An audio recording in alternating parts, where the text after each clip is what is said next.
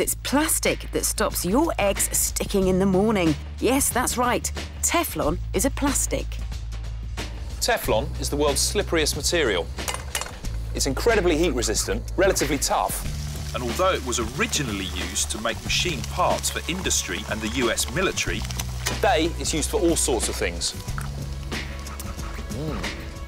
On car wiper blades to stop the squeaks, on sofas and carpets to protect against spills, in engines to help with lubrication, on light bulbs to stop them exploding, on glasses for protection against scratches, and you can even get Teflon nail polish.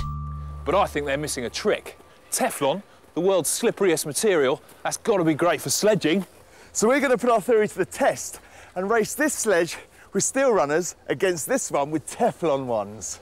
So the boys have come to an indoor ski slope in Milton Keynes which has real snow.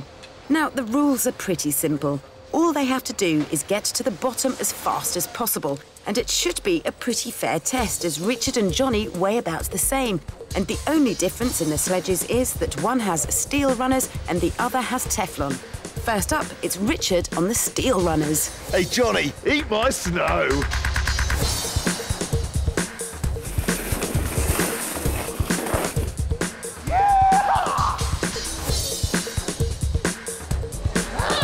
Richard does a very credible, if slightly out of control, 10 seconds. And now it's my go with the super Teflon runners, so hopefully I'll be a bit quicker. Teflon works because its carbon atoms are coated with an impenetrable shield of super slippery fluorine atoms. But will they make Jonny's sledge run faster? Wow! How did I do? What was my time? 9.2. And yours? 10. Come on, I rest my case, you're on a Teflon. So Teflon is the clear winner, but Richard's still not convinced. He wants a rematch, and this time it's head-to-head.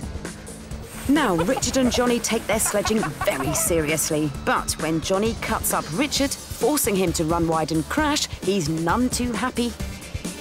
Steady on, lads. Remember, it's the science we're interested in. Oh, Teflon! It's much faster than steel. So Jonny wins on both occasions and proves that the very same Teflon that's on your frying pan really is the slipperiest plastic around.